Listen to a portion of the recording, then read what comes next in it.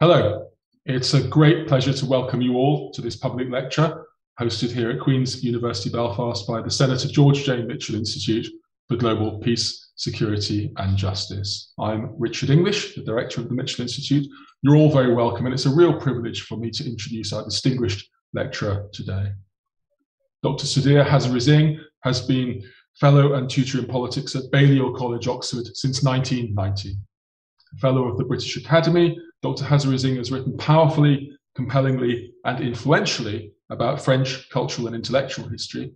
His books including In the Shadow of the General, Modern France and the Myth of de Gaulle, The Legend of Napoleon, and How the French Think. His works have deservedly brought him many prizes and honours, including the winning of the prestigious Wolfson History Prize in 2021 for the book about which he'll be speaking to us tonight, Black Spartacus, The Epic Life of Toussaint Louverture. After Dr Hazareesingh's lecture, there'll be the chance for you to ask questions, and so do please post those through the question and answer function on the screens in front of you, and we'll try and get through as many of those as we can.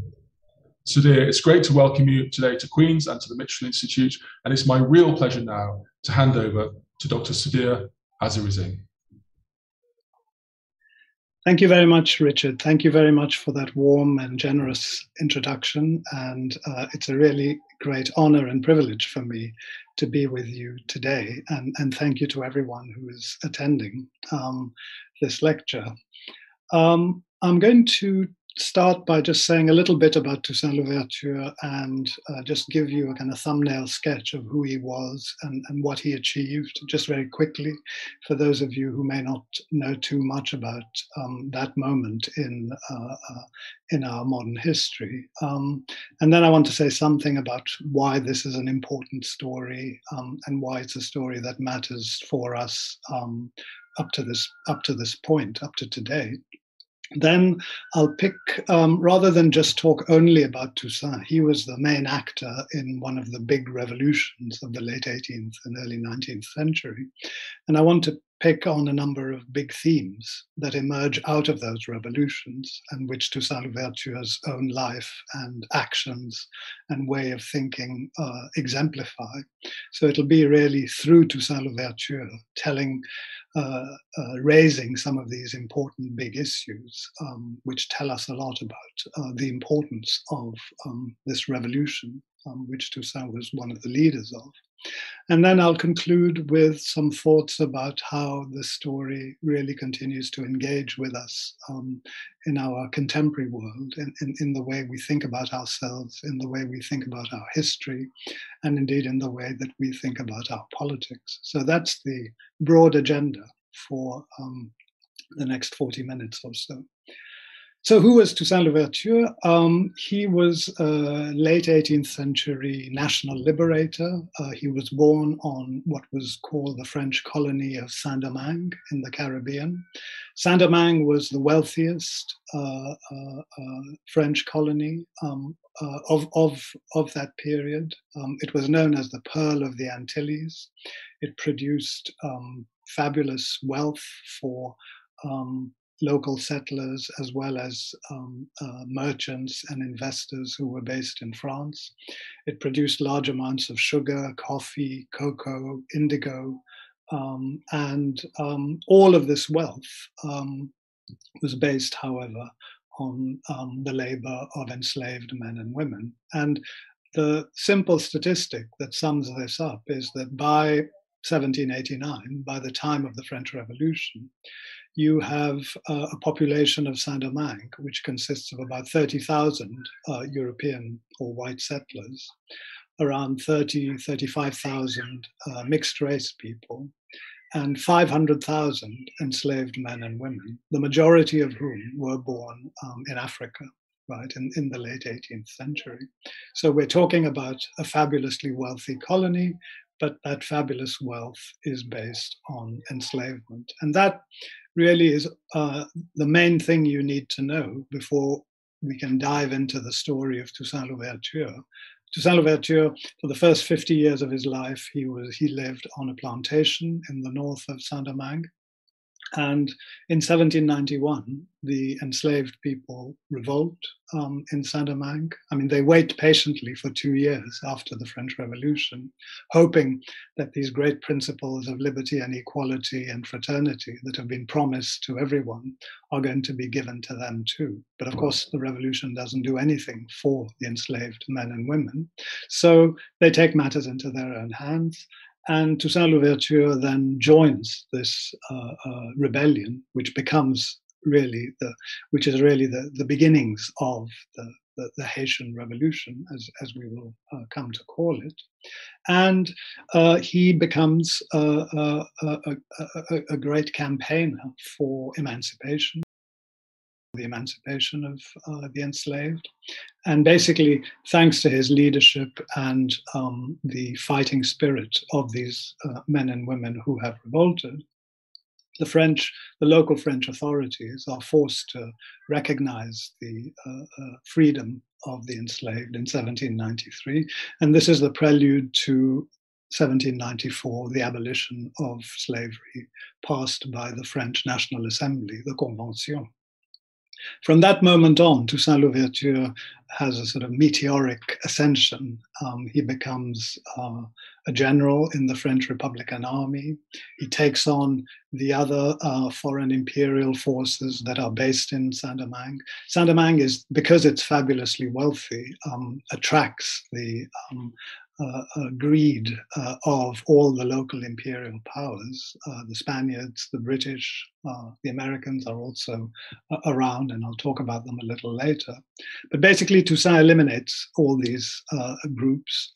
He also sidelines the French envoys who the successive French governments basically try and contain Toussaint Louverture. And so they dispatch these kind of hapless bureaucrats who are eliminated in a very delicate way by Louverture. He kind of sees to it that they're not able to kind of exercise their functions.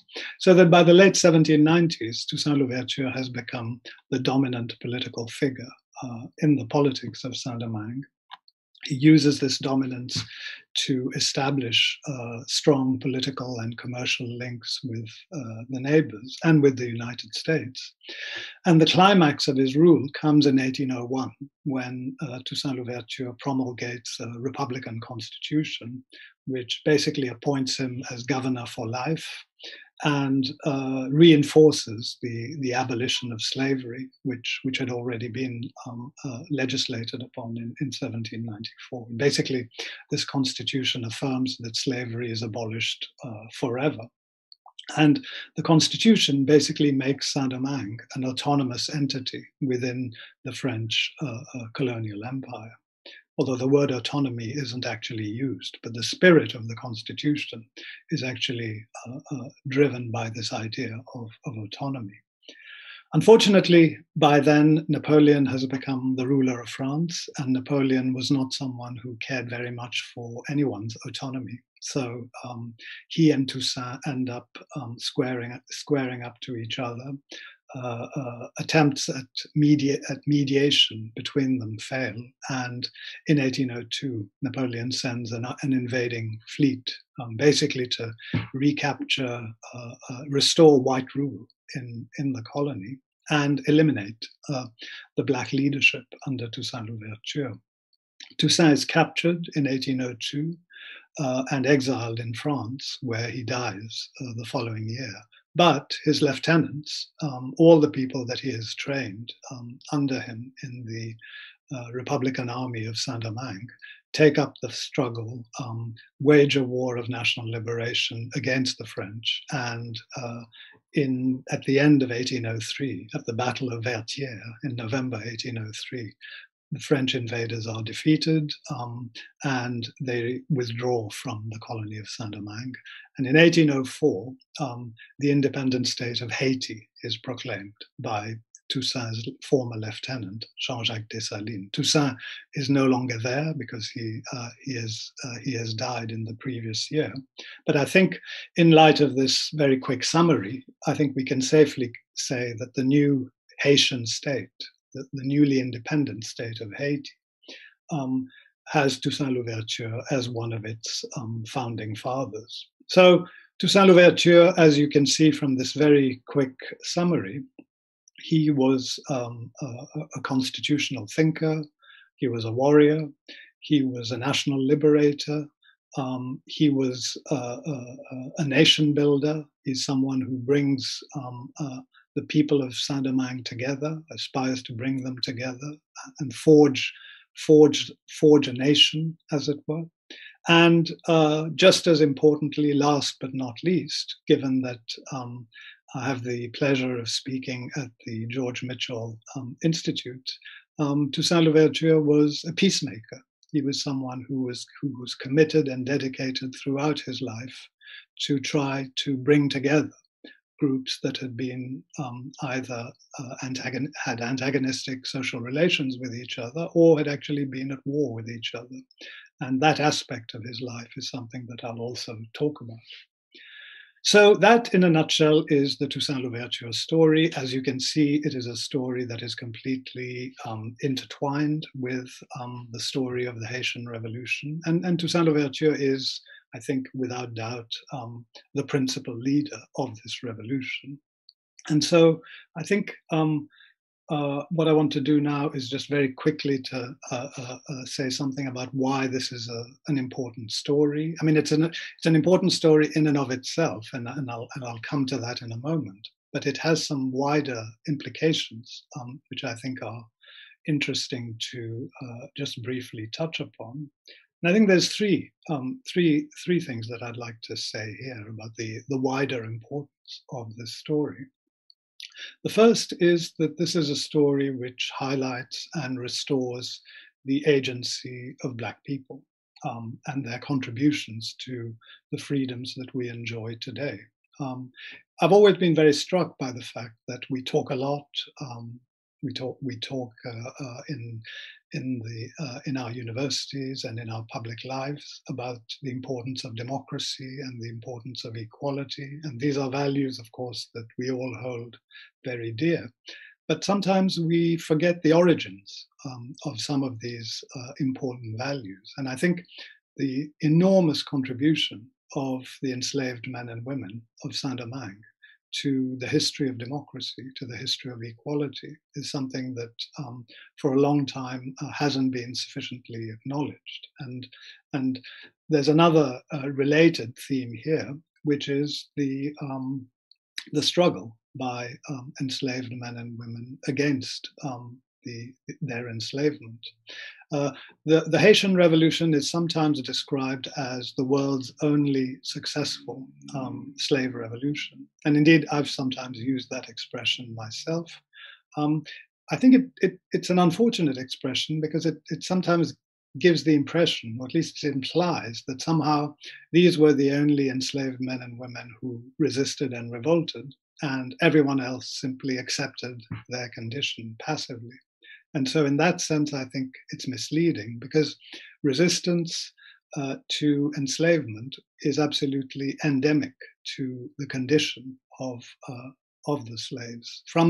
We now know, thanks to the wonderful work that social historians of slavery have carried out over the past 15, 20 years, that enslaved men and women resisted from the moment they were captured. They resisted during the terrible crossing that they endured over the Atlantic in these terrible ships that carried them over to the New World.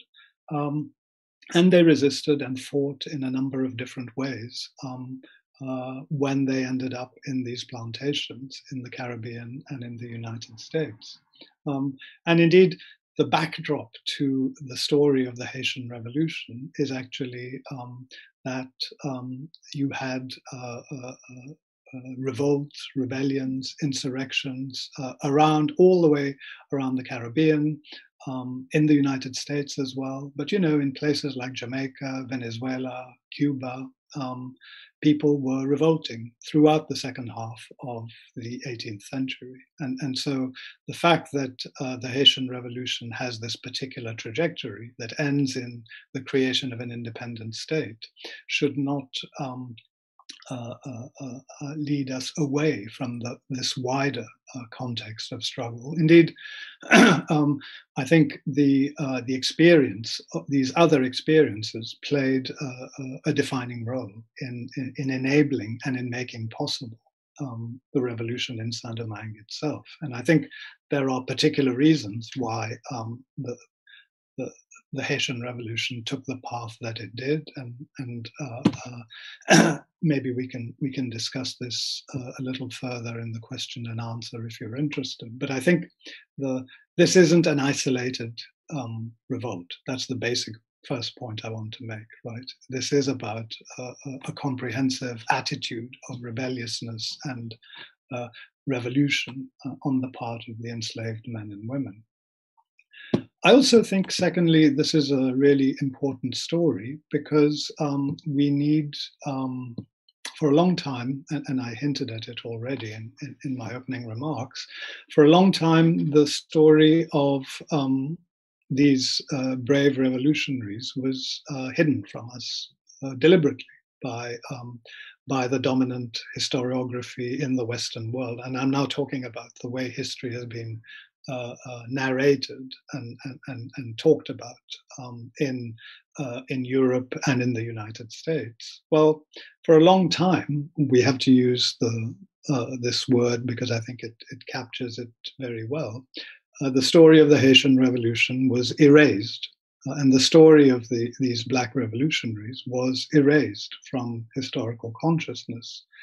Erasure can take a number of different forms. This too is something that we could talk about. But I think it's some combination of denial, denaturing, relativizing, but basically making every effort to reduce or downplay the significance of the phenomenon. And in this sense, one of the fundamental ambitions of my book was really to restore Toussaint Louverture's own voice, because I think one of the things that we really need to hear loud and clear is the voice of these men and women who were fighting against slavery and fighting against colonialism in the 18th century. And I was very fortunate, of course, in this respect, that Toussaint has left a magnificent archive. You know, a lot of his letters, a lot of his reports, a lot of his instructions as a French military officer. All of this material was sitting for the most part in the French colonial archives, and I was able to draw upon them to reconstruct Toussaint Louverture's. Really to try and see the world through his eyes. And that's what I really try to do in the book. And I think we need more of those sort of voices when we're thinking about the history of enslavement and the history of colonialism. For a long time, for too long, those histories have been told from the point of view of the powerful, from the point of view of the colonial administrators, from the point of view of the slave owners, because we have many more sources and many more documents about these.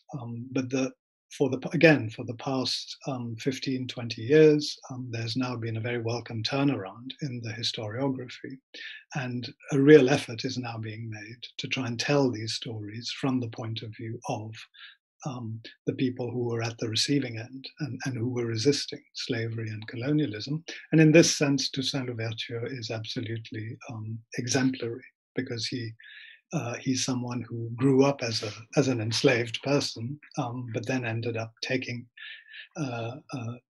up arms against the institution and defeating it. Thirdly, and finally, and I've already mentioned this, but I'll just spend half a minute talking about it again. This is a big story because it's a story of a peacemaker.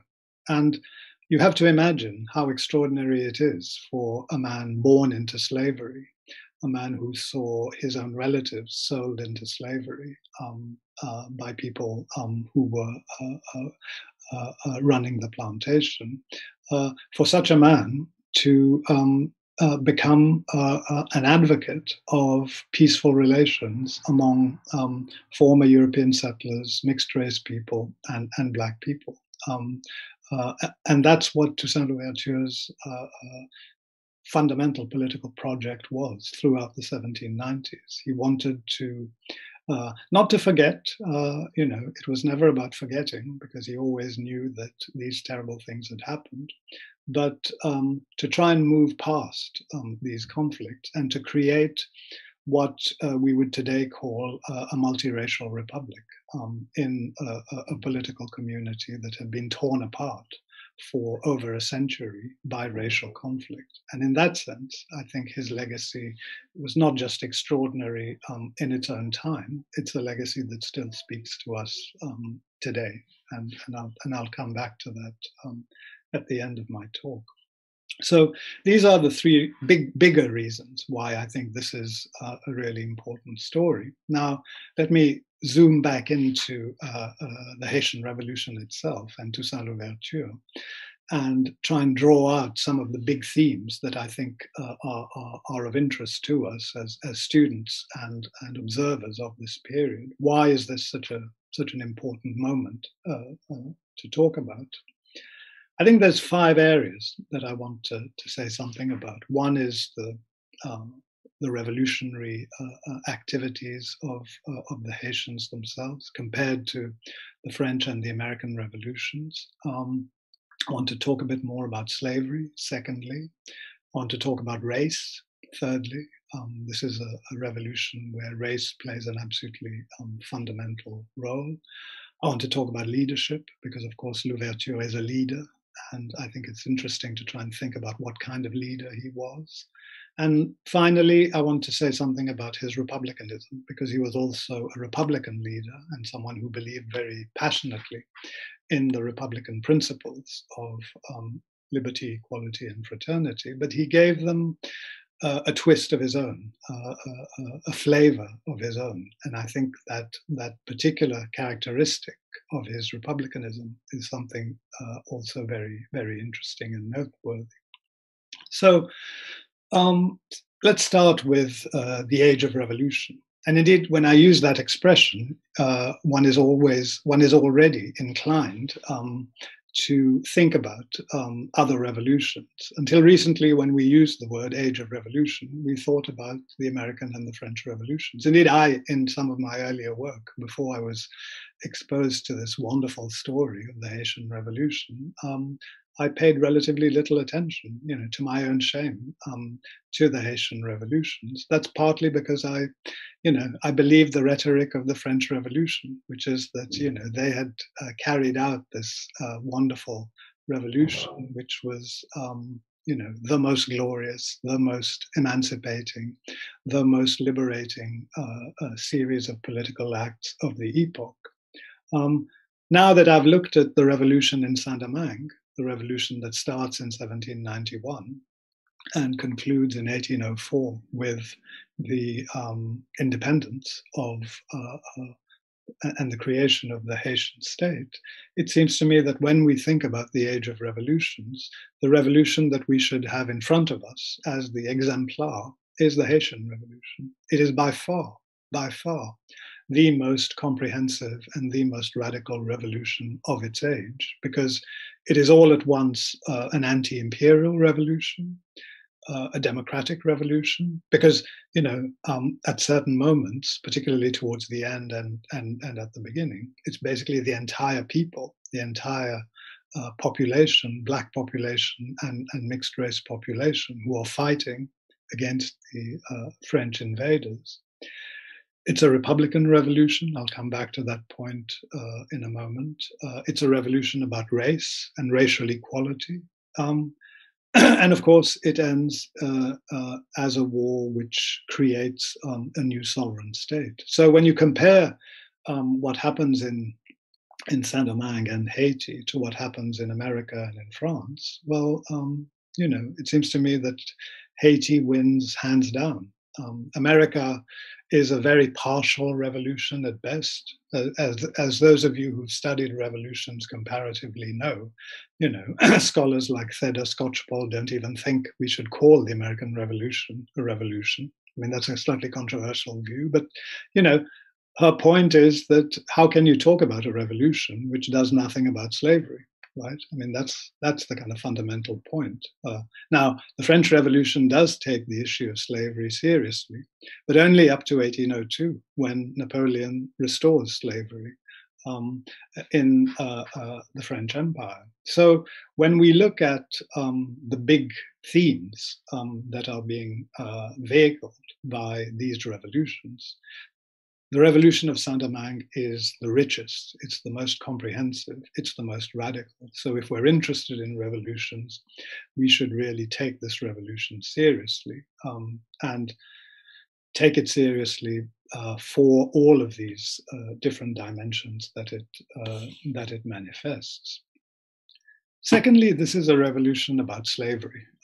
Slavery is fundamental to the beginning of the revolution, as I've already indicated. But if we roll the camera forward into the 1790s, and when you look at Toussaint Louverture's strategic objectives, what you see is that throughout this period, as a political leader, he has two fundamental objectives. One is to protect the emancipated status of the former enslaved men and women, right? Because there are various attempts by the French, by others, to encroach upon this emancipation. So he is the guardian, and that's really the basis on which his political leadership is supported by the overwhelming majority of the population. He is the guardian of emancipation. And from the late 1790s onwards, a related objective of Toussaint's is to protect his people from re-enslavement, because it becomes very clear. I mean, Toussaint is a very careful observer of the French political scene, and even though he never actually goes to France, tragically, until he's deported there in 1802. But he understood very well the conservative drift of the French Revolution, even before Napoleon came to power. And he understood that the planters and the merchant classes that had been dispossessed of their slaves by the 1794 emancipation were fighting to restore slavery. And those very powerful interests are very important, play a very important role in bringing Napoleon to power and then lobbying him to restore slavery. So Toussaint understands all of this, and therefore he's trying to, throughout this period, he's trying to protect his people from re-enslavement. And he's trying to warn the French, basically, saying to them, don't come here, don't try and attack us, because if you do, you will be defeated. And unfortunately, the French don't heed this warning. But what this shows is that this entire revolutionary period, from 1791 to 1804, including on the French side, should really be seen as a war about slavery. It's a war in which slavery plays an absolutely central role. So slavery is really key to understanding this revolution.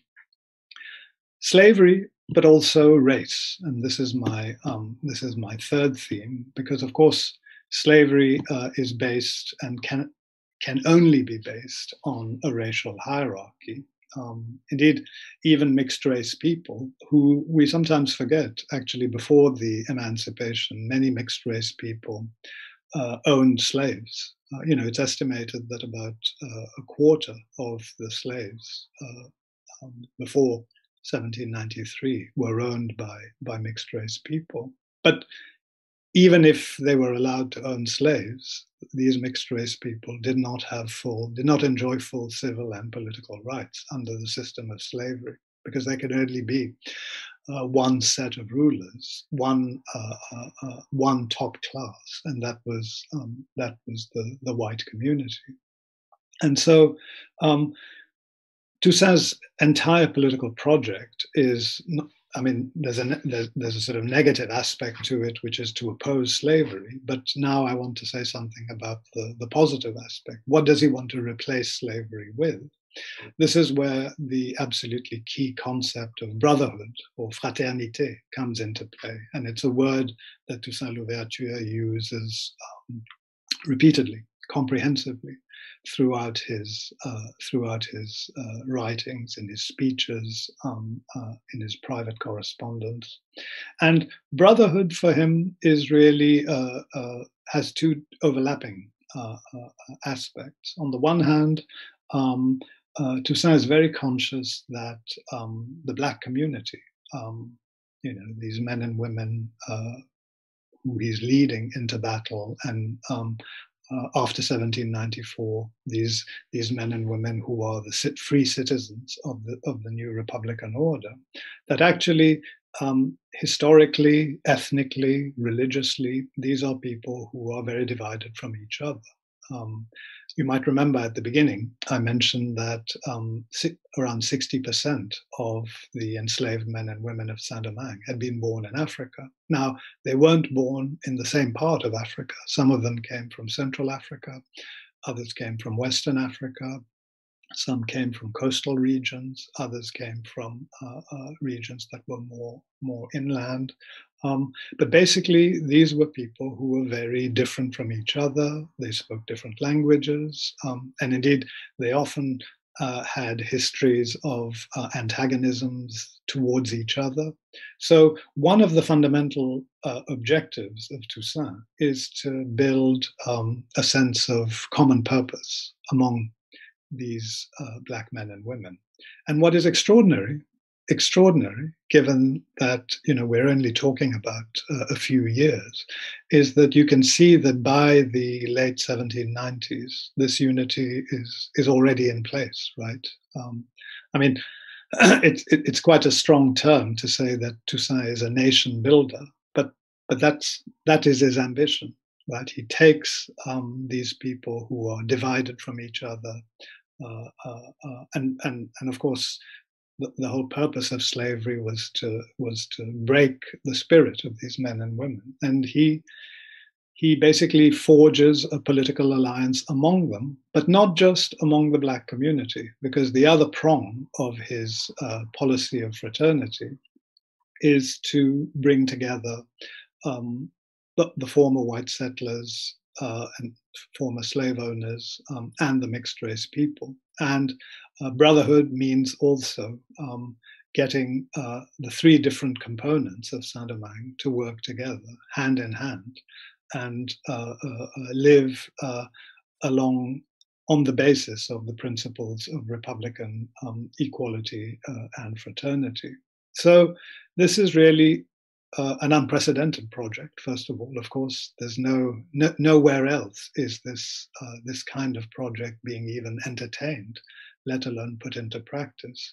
And this is why the Haitian Revolution under Louverture is very special. Indeed, what happens in Haiti after independence is rather different from this Louverturian vision, because, of course, when Dessalines proclaims independence, one of the things he does very quickly is to eliminate physically there's about 1,500 white settlers who were still in the colony at the time, and he kills them because he believes that white people can't be trusted. I mean, the vast majority of them had aligned with the French invaders. So he came to the conclusion that a free and democratic and republican Haiti would have to be a Haiti in which there were only Black people and mixed race people. There was no place for white people in that vision. But for Louverture, right up to the end, Toussaint believes that this multiracial republic is one that should be maintained and could be maintained. And that is really quite remarkable. And on the other side, race plays an absolutely central role in Napoleon's own thinking. And when you look at the reasons why he is so aggressive towards Saint-Domingue, it is about race. It is about restoring white rule. It's about eliminating the Black elite.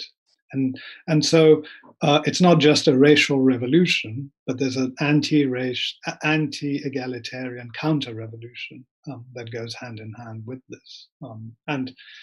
I mean, again, happy to talk about it further if there are questions. But when Napoleon restores slavery in 1802, he also bans black and mixed race people from entering metropolitan territory.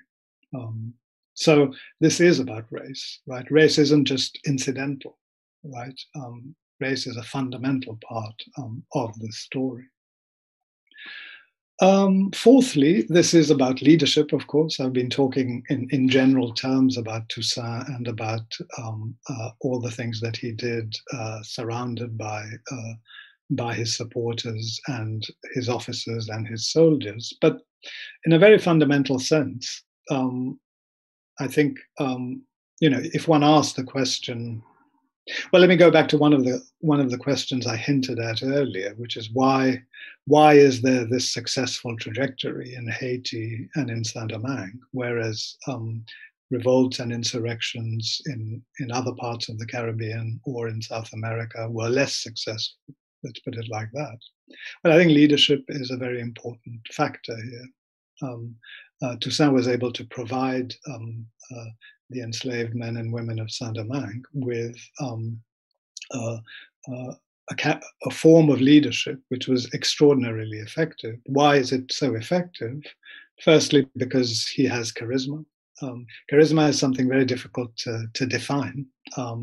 You see it just when you see the reaction of people to him. And if ever there was evidence was needed that charisma is not physical, Toussaint Louverture is the example of it, because he was thin, wiry. He hardly ate, by the way. He ate like a few vegetables and a few pieces of cheese during the day. He didn't drink any alcohol. His appearance was very unprepossessing, but if he suddenly started talking, he could just silence a whole crowd, a whole room. With one look, he could just transform the way people connected with him. So he has this charisma, but he also has extraordinary skills. And I think the key point to make here about his leadership is that he's all at the same time, all at once, a military leader, an administrative leader, and a diplomatic leader. One of the many extraordinary aspects of this story is that this man who had grown up for the first 50 years of his life on a plantation, from the mid-1790s onwards, starts to play very complex, almost kind of Machiavellian diplomatic games with the French, with the Americans, with the Spaniards, and with the British as well.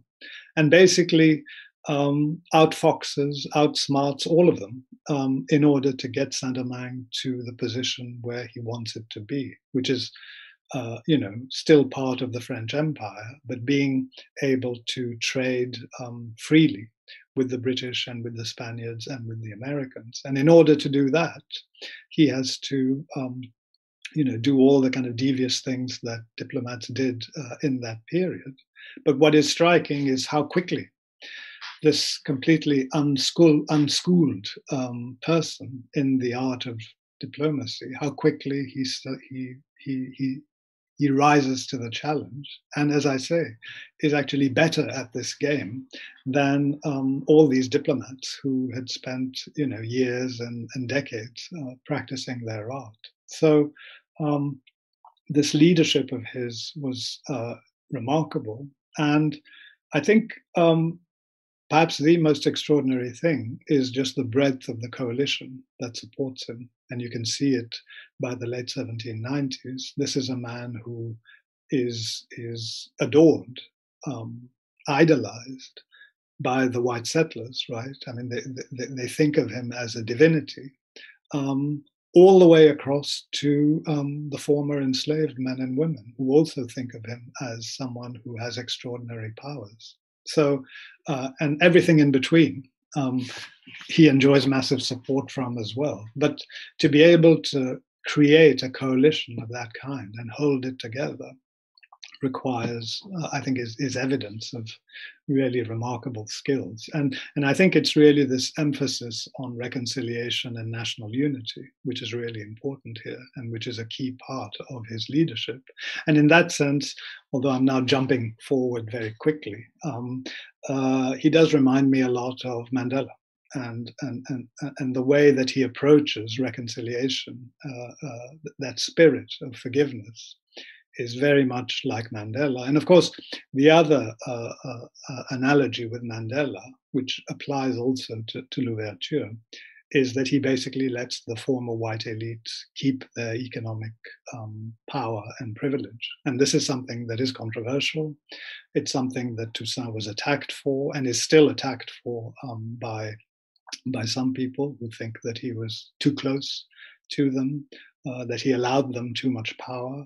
But for him, it was very clear that an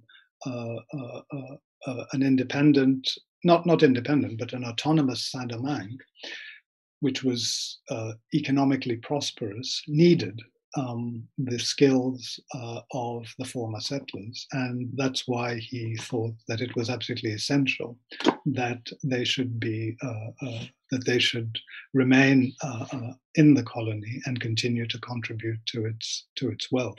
So that's an important part of this Louverturian vision and an important part of his leadership. Finally, the fifth big theme that I wanted to just briefly talk about is republicanism. And in a way, I've already been hinting at it all along, but I just want to pull it all together under one heading. And what is really striking about Louverture is not just that he is a Republican, because we had lots of Republicans, people talking about Republican values in the age of revolution. You know, we had them in France, we had them in America, we have them in Ireland, we have them in South America, Bolivar. So republicanism is a political movement, a political philosophy, which is emerging at this time in the age of enlightenment. And Toussaint Louverture, I think, sometimes has been perhaps mischaracterized as just a disciple of the Enlightenment. So when people think about the Haitian Revolution and its intellectual origins, as it were, until recently, the dominant tendency was to see it as an offshoot, if you like, of the European Enlightenment, or the Enlightenment in the Americas. And of course, I think it's a wonderful book, but C.L.R. James's Black Jacobins is doing something like that. You can see it in the title, right? Because this is a book about Toussaint Louverture and the Haitian Revolution, but its title is, you know, Black Jacobins, meaning these are Caribbean Frenchmen, right? So the idea is that all the intellectual energy that is coming into the Haitian Revolution is coming from France. Now, there's no denying that some of that energy did come from France. But actually, when you look at that decade and the early 1800s, you see that more often than not, the French are impeding the Haitians. They're trying to contain their attempts to emancipate themselves. The most radical moment in the French Revolution is 1793 and 1794. And by that point, the Haitian Revolution is only just getting going. Once you move into the second half of the 1790s, the French are turning increasingly towards counter-revolution. So the Haitian Revolution is actually something else. And that something else is represented by Louverture. So where does he get his ideas from? He gets it, first of all, from a very radical and rich tradition, anti-slavery tradition in Saint-Domingue itself.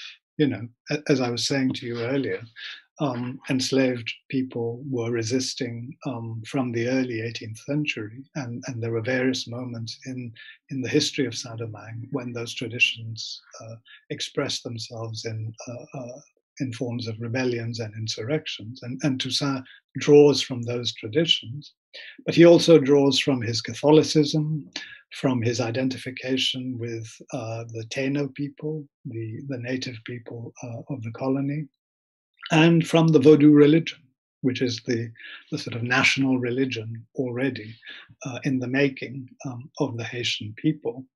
And at the same time, and this too has been ignored for too long, Toussaint Louverture is a proud son of Africa. he's just one generation down from Africa. His father was someone who he talked to and learned a lot from in his youth. And his father was someone who had military, scientific, and cultural skills that he passed on to his son. And those skills are also skills that he uses in, first of all, skills that go into making up who he is, as it were, but also skills that he deploys in his politics and in his administration. So I think when we think about the republicanism of the Haitian Revolution, it's better characterized as a Creole republicanism, a blend, a kind of original blend, which sort of brings together, I think, the best of what Europe, Asia, and the Caribbean have to offer. And Louverture himself is someone who symbolizes this blend very well. And indeed, his name is a very good instance of that, because when he takes that name, Louverture, in 1793, it is both at the same time a nod to the Enlightenment, because ouverture means opening. So it's about opening one's mind to reason and to enlightenment. But in the emerging Vodou religion, one of the most well-known spirits is someone called Legba, Papa Legba, and he's the guardian of the crossroads. And his role is to allow you to make the transition from your old life to your new, better one. And so when Toussaint is picking that name, he's also speaking to his own constituency, as it were, people who've never heard of the Enlightenment, who don't speak French, but who understand that this is going to be a revolution that is going to be about empowerment and creating something new and original. So Toussaint's republicanism and the republicanism of these former enslaved men and women, I think, is something really interesting and worth taking seriously. So those are some of the really big stories, themes that I wanted to dwell on. If I just have one more minute, is that all right, Richard, to wrap up? I would say that this is also a story that speaks to us in our present, because, of course, we're living in times where we're surrounded by debates about post-colonial issues, whether it's reparations, how we commemorate the history of slavery or the history of colonialism. And I think it's very important to think back to this period and think about the tremendous contributions that people like Toussaint Louverture made to the emancipation of slaves. But of course, this is also a story about civil and political rights, social justice, and the fight for equality and dignity. And I was very touched when an American colleague told me that when he went on one of the marches in the United States after the killing of George Floyd, he saw some people waving a Haitian flag. And in that sense, I think Toussaint Louverture is very much a spiritual ancestor of the Black Lives Matter movement. So on that note, I'll say thank you very much and hand back to you, Richard. Sudhir, thank you very much indeed. What a brilliant lecture. We now move to question and answer, and questions are flowing in to the audience. Do keep them coming in, and we'll try and get through as many of those, Sudhir, as possible. First question is this: thanks for a brilliant talk and a superb book. Could you perhaps elaborate on how such an extensive archival record for Toussaint Louverture survived? Do we know? Well, I was startled, really, because I expected to see some things, given that he was both an administrator and a civilian administrator, as it were, and he ends up being governor. and a general in the French Republican Army. So you have, in a sense, two sets of records, right? Civil and military. But you also have, I should say, one of the many striking individual characteristics of Louverture is that he was an avid letter writer. He had, at the height of his power, he had 5 secretaries working for him, and he would be dictating letters to all 5 of them at the same time. So you would be producing something like 200-300 letters every day. Sadly, just a tiny fraction of these have survived, but there's still, about 1,500 letters, and they are scattered all over in about 50, 60 different locations. And I made it my mission to track them all down. And so this was a labor of love, because it took me to many different archival locations in France, but also in Britain, in Spain, in the United States, in the Caribbean, and these letters are, as I say, dotted all over the place. But it's an incredibly rich collection. And there probably are more things to uncover. Especially these letters. More of them will emerge now. Hopefully, that people are paying a bit more attention to Toussaint Louverture. Thanks, Sudhir. The next question, in a way, relates to the labour of love. What was it that initially motivated you? What was it that initially motivated you to research this man in such depth? Thank you. It's a great question, because I've always been interested in 2 things. One is, I suppose, the leadership. In his introduction, Richard mentioned that I'd written a book called In the Shadow of the General, which is about Charles de Gaulle, the great French resistance leader and first president of the Fifth Republic. I've also written a book about Napoleon a bit earlier on. And I'm also interested in my wearing my intellectual history hat in thinkers and the way in which they, Republican thinkers, French Republican thinkers mainly. So individuals who make a difference have always interested me. At the same time, I wanted to, because before I wrote this book, I had never really studied in any great detail the history of colonialism, or for that matter, the history of slavery. And this was something that I'd always wanted to do, not least because I was born in Mauritius, small island in the Indian Ocean, which actually was also a French colony in the late 18th and early 19th century. And so many of these stories about slave resistance were stories that I first heard about in a very kind of informal way when I was a kid growing up in Mauritius. But I'd always wanted to find out more about this aspect of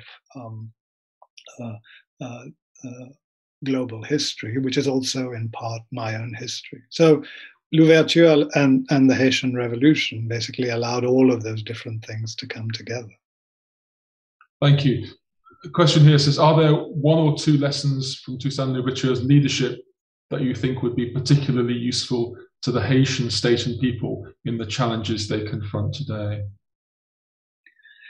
Well, one of the things that Toussaint always stood for was unity, and of course this is something that has been increasingly difficult in modern Haitian politics. But I think the problems that Haiti faces are problems that, of course, are partly the legacy of corruption and mismanagement by the Haitian elite, and that's a long story that goes back at least to the Duvalier era, from the second half of the 20th century. But sadly, this is also a story of the negative effects of foreign intervention. Haiti's entire history as a post-colonial nation is a history that was scarred by foreign invasion, foreign interference. The French, for example, levied an indemnity on the independent Haitian state. in the 1820s, basically forcing them to compensate French plantation owners for their slave losses. And the French economist Guillaume Piketty has calculated that this basically cost around 30 billion euros, cost the Haitians 30 billion euros. And they only paid it all back fully by the mid-20th century. So that gives you an idea of the kind of impact that this external intervention alone had on the Haitians. And so if I could channel Toussaint for a second, and if he was here answering this question, I think where he would take the conversation to is that actually he didn't want independence, right? He thought that actually the most sensible thing for Haiti to do, just a brief period after gaining emancipation from slavery, was to build up its economic and political system under the benevolent protection of the French Empire. He thought that it would be much safer for the Haitians to do that. And if he had succeeded, if Napoleon hadn't been so disastrously stupid as to send an army that was basically wiped out, things might have turned out differently. Next question is one which relates to that, Sudhir, in that it relates to France. The questioner says, thank you for the insightful lecture.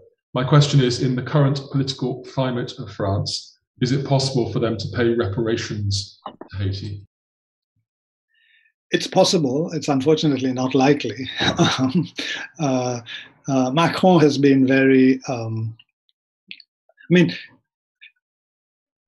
in one sense, he has done more than some of his more recent predecessors in acknowledging that France has a real issue with its former colonial empires. And he has tried to put the relationship, for example, with Algeria on a better footing. But there's also been a lot of clumsiness because Macron, he has this en même temps philosophy. So on the one hand, he tries to make a good gesture towards reconciliation, basically. But at the same time, he's also someone who has to speak to a set of constituencies which believes that France has nothing to apologize for. France is the land of the revolution. And even this question of the debt is one that he simply will not discuss. And given that we're now in the very late stages of his presidency and he's facing re-election, this is not something that he's likely to touch, I don't think. Maybe with some help he might come back to it in his second term. I was pleased when he gave it. It's always anniversary time in France, and this year was the bicentenary of Napoleon's something or the other. What was it? Bicentenary of his death. So Macron gave a speech at the Institut where he talked about Napoleon, and it wasn't the usual, here's a great man who did all these wonderful things for France. He acknowledged that he had done a terrible thing over slavery and mentioned Toussaint Louverture. I think it's the first time a French president has explicitly talked about Toussaint. So things are moving in the right direction, but there's still a very long way to go before the French can actually take this issue with the seriousness that it deserves.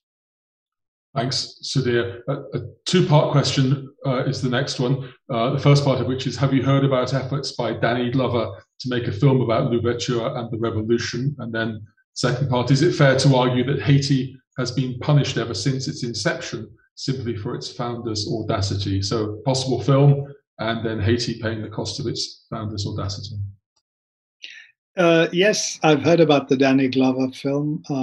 There seems to be some kind of curse because there have been at least 3 attempts to make a movie about Louverture. And you'd have thought it would be almost sort of self-evident, right, that such a film should be made. And and I'm hopeful that something good will come. I mean, I don't want to jinx it, so I won't say any more. But yes, the Danny Glover project, I know that it was initiated and then put on hold.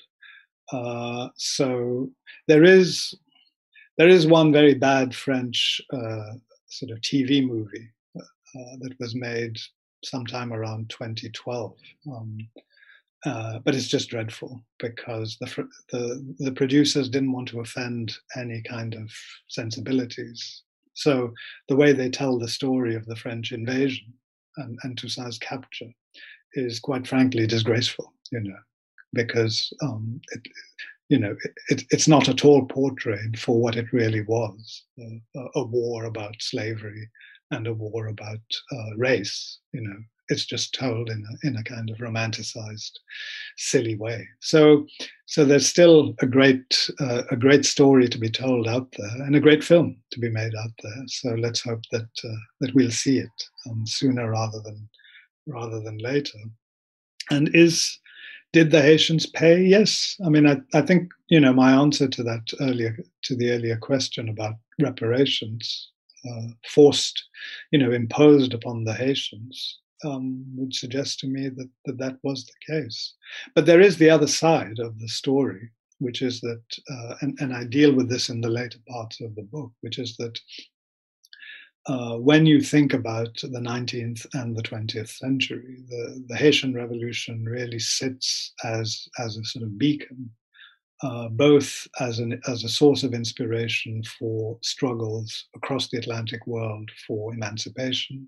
So whether it's in the Spanish-speaking world or in the United States, the whole battle for emancipation in the United States, if you take someone like Frederick Douglass, who's perhaps the most eminent African-American leader and champion of emancipation, in almost every speech he gave, wherever he went, Douglass talked about Louverture. I mean, he was absolutely fascinated by him and held him up as an example of moral and political leadership. And the same in places like Cuba. So this is a story that inspires a lot of people to continue the struggle for emancipation. And in the 20th century, the story continues in anti-colonial revolutions, whether they're in the English-speaking world or the French-speaking world.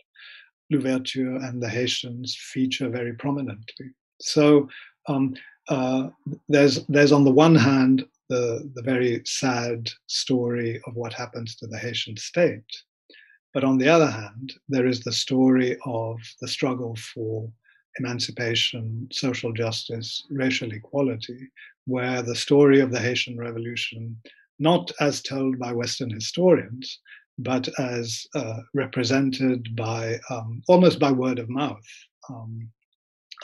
carries on, as I say, right the way through to those people chanting Haiti, Haiti when they were protesting against the killing of George Floyd. Thanks very much, Sudhir. Next question is, how does Toussaint reconcile his deep commitment to fraternité and égalité with the labor regime he oversees, and which leads to confrontation with former slaves? Good. Thank you for that question. I wanted to briefly mention it in my talk, but I didn't really have time. This isn't an easy period. This isn't a time when Toussaint is able to do everything at the speed with which he wants. And so basically, when you get to the mid-1790s, here's the basic situation. If you look at the economic agricultural production of Saint-Domingue, and if you take the year 1789 as your baseline, by 1795, everything had collapsed, right? Saint-Domingue was not producing anything anymore, wasn't exporting anything, and therefore it couldn't import anything either.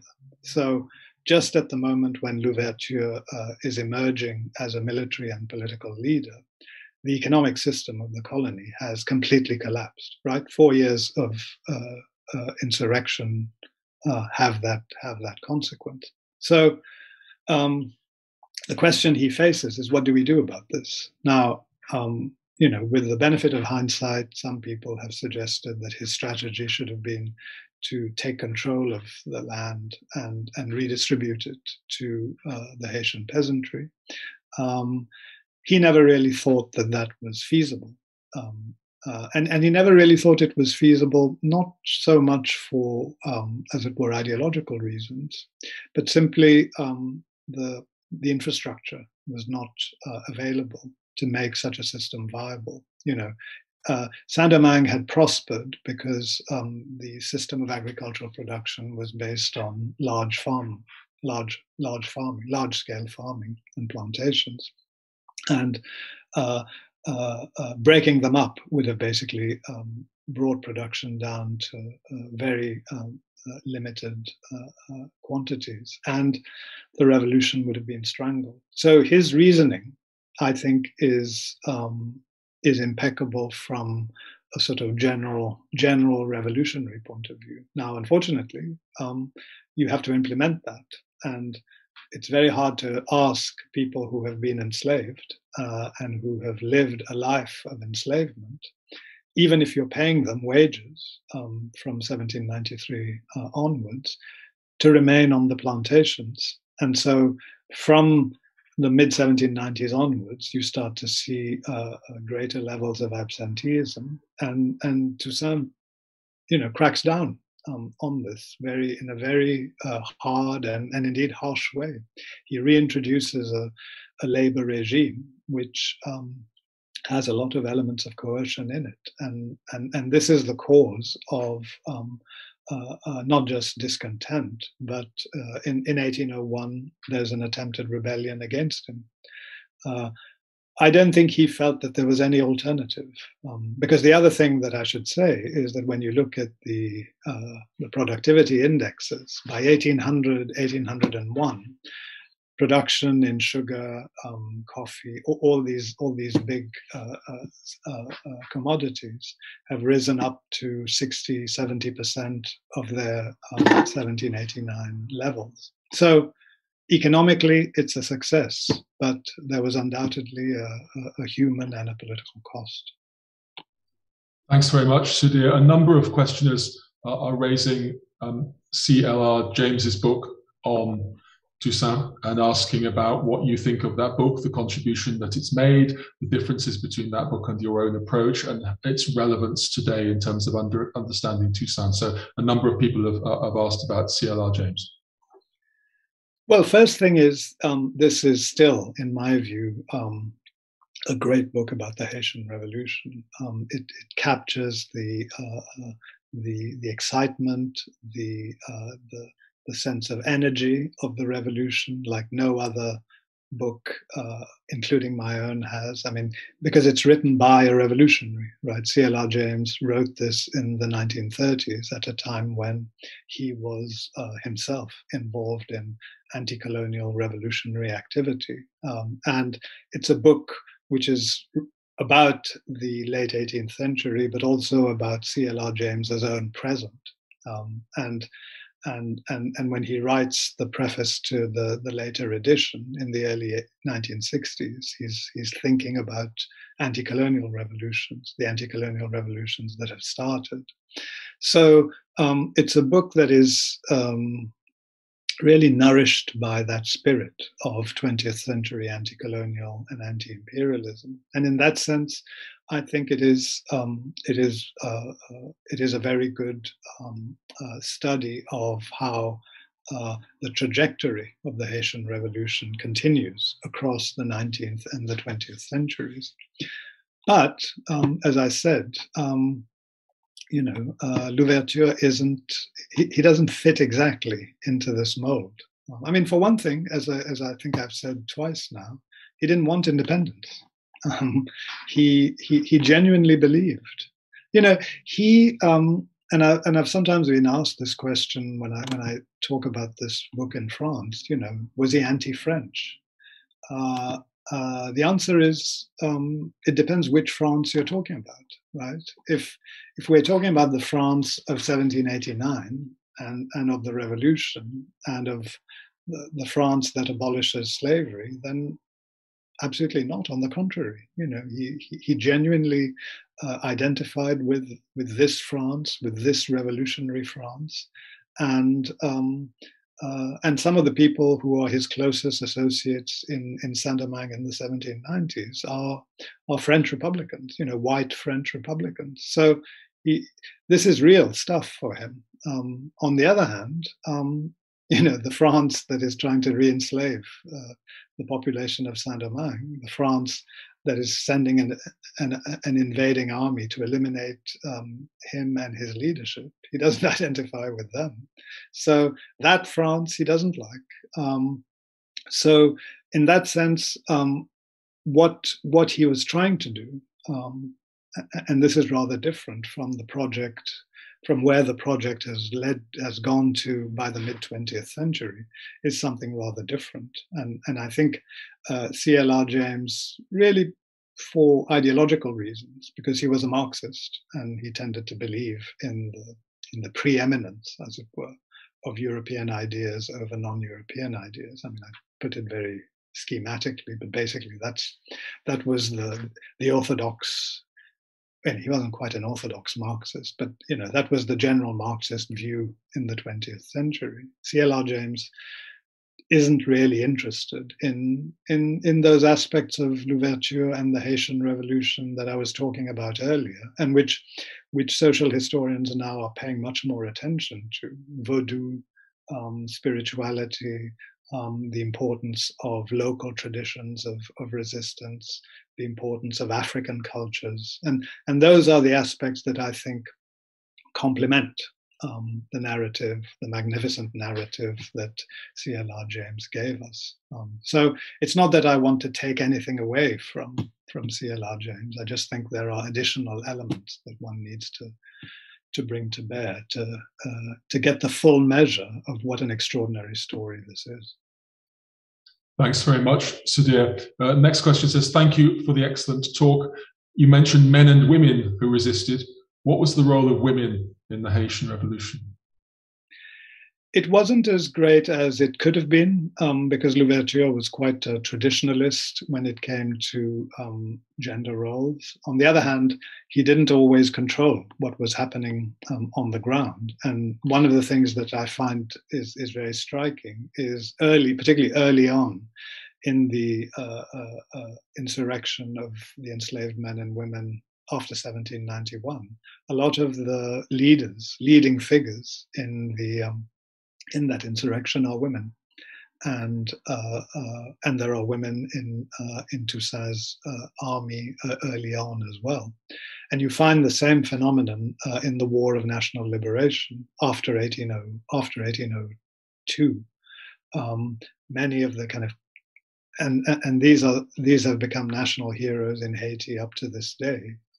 People like Sanité Belair played a very important role in sort of rallying opinion against the French and actually fighting them on the ground. So women play an important role, I suppose, in the early and later years of the Haitian Revolution. But Louverture himself, when you think about his social philosophy, he tended to be a bit more traditionalist. Thank you. Next question says, this is excellent and thought-provoking. Please, how would you respond to views that Toussaint is merely a copy of a Roman hero, if called Black Spartacus? Yes.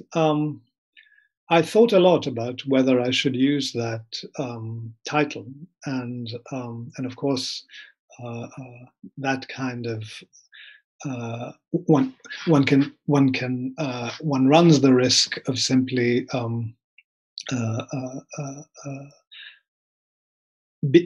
representing Toussaint as an imitation, as the questioner implies. I think the main reason why I chose it, well, there were two reasons. One perhaps less honorable than the other, but I'll give you both. The less honorable reason is when you're writing a book like this for a general audience, you want to have a title that will make the subject matter immediately accessible. And I'm afraid, saying anything about the Haitian Revolution in its own terms would not have achieved that effect, for all the reasons that I've given you in this talk, which is that people don't know enough, unfortunately, about the Haitian Revolution. So if I'd called him, Toussaint had lots of nicknames during his life. So if the book had been called The Centaur of the Savannah, right, which was one of the names that he was known by, everybody would have said, great, but who is that? And who are we talking about, right? But with Black Spartacus, you immediately get the idea, right? And so the title was chosen for that reason. On the other hand, and I think this weighed also a lot in my mind, this was a title which Toussaint himself used in his literature, in his correspondence, in his speeches. As far as I know, he was first compared to Spartacus by one of his great French Republican allies in 1796. Basically, there's a clash between this French Republican governor and a group of mixed race officers, and Toussaint comes to the rescue of the French Republican general and frees him. And in the immediate aftermath of that, this Republican general, a man called Lavaux, gives a speech where he hails Louverture as the Black Spartacus who has come to, as predicted by the Abbé Raynal, because there's a whole backstory to this expression, Black Spartacus. Abbé Raynal and Diderot in their Histoire philosophique des deux Indes, which was published in the second half of the 18th century, had written about slavery and how terrible it was, and predicted that a liberator would emerge to break the chains of enslavement. So Toussaint is very conscious of all of this. But my point is that he's very comfortable with being described in this way by his allies. And he's also quite proud of it. He's able to use it as something which is to his advantage. And so given that context, I think it's entirely appropriate to use the expression. Thanks very much, Sudhir. Next question says, given Britain's invasion of Saint-Domingue after the rebellion and growing calls in Britain for abolition, how was the rebellion viewed in Britain? Thank you. That's a really interesting and important story, because on the one hand, this is actually a pretty dreadful story from the point of view of the British state, because, despite his liberal credentials, Pitt the Younger gives a speech in the House of Commons calling for the abolition of the slave trade. But from 1793 onwards, when there's an opportunity for the British to get their hands on Saint-Domingue, they go in without any hesitation. And the British pour in something like, 10 million pounds worth in terms of expenditure. They send in 20,000 troops, basically fighting Louverture and fighting his Black Army. And Toussaint defeats them and kicks them out in 1798. So this is one of the many extraordinary military aspects of this story, right? The attempt by the British to re-enslave the people of Saint-Domingue, and it's even sadder that it's exactly the same thing that happens to the French just a few years later. Imperial forces never seem to learn from the mistakes of their predecessors, and that story continues over and over again. But what's really interesting is that when you look at the more enlightened aspects of British public opinion and the more enlightened newspapers in Britain, Toussaint is being described as described very positively in the British press. They would describe his victories against the the Spaniards, for example, and talk very positively about the economic relationships that he built with the Americans. And from 1798 onwards, Toussaint, because he's very smart, he realizes that as soon as he defeats the British militarily, he needs to reach out to them politically, because he needs British support if he's to be able to trade effectively with the neighbors, because Britain still commands the high seas. So he signs an economic treaty with the Brits in 1798 and 1799, and that is very favorably described in the British press. So by the time we get to 1801, 1802, in some British newspapers, Toussaint is being described as the man of the year. So he's, and that is remarkable too.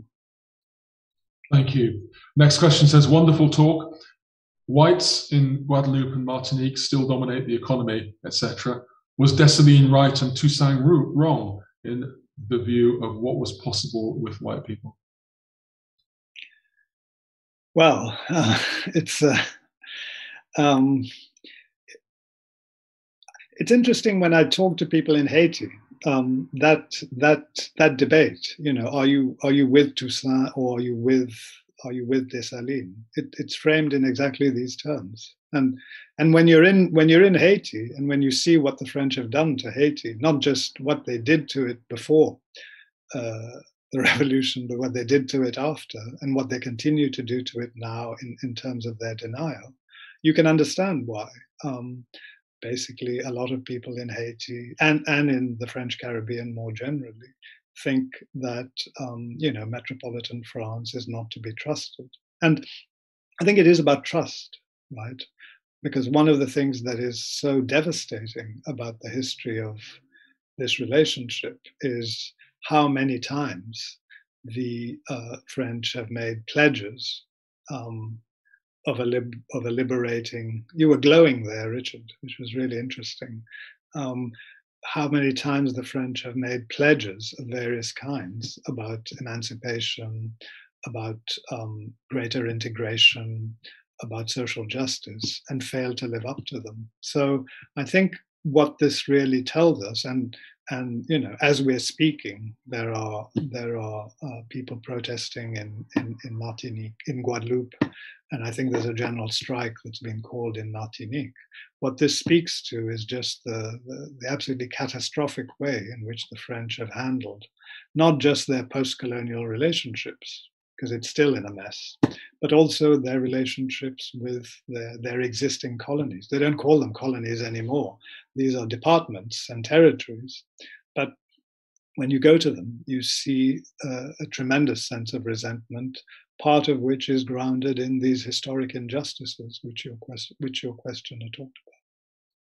Thanks very much. Yes, the audience was spared the sight of the lights going off in the room that I'm sitting in and me looking slightly ghoulish and threatening. So we're back to, I may still look threatening, but it's back to normal light. The next question, Sudhir, is what are your thoughts about the language of reconciliation in countries like Haiti when the extent of destruction across generations has been so profound? Well, it's very difficult. And I think it's partly about processes, and of course all the great work that you're doing at the Institute, shines a light on this. I think when you can set up, in other words, this isn't just about material things. If you can create a process in which people can talk to each other, can express their grief, can apologize to each other, that sort of truth and reconciliation type of process, which the South Africans carried out, which was far from perfect, but I think it is an example of the kind of thing that you can do. But of course, you have to have willing parties across the board.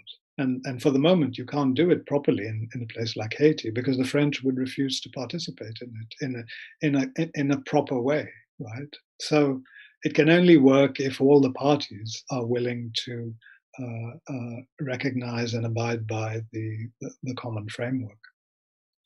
Got many, many questions, but because of time, this will have to be the last one, Sudhir. Do you think that the Haitian Revolution should be taught in French schools on par with the French Revolution as part of the two-way decolonization process? Thank you. That's a really great question, because I've been doing some work with a French association called the Fondation pour la Mémoire de l'Esclavage, which is presided by François Hollande's former prime minister. And what they're trying to do is exactly this, to try and reintegrate the story of the Haitian Revolution into the school curriculum, because we've reached this extraordinary situation in France now, the land of Republican equality, where you can only learn about the Haitian Revolution in secondary schools if you are in the Département et Territoire d'Outre-mer. If you're in metropolitan France, you don't learn about the Haitian Revolution, and that is very unfortunate. And I think getting everybody to the stage where they're learning a shared history, I think will be absolutely essential if we're going to be able to achieve this, important objective of getting the French to face up to their own history again.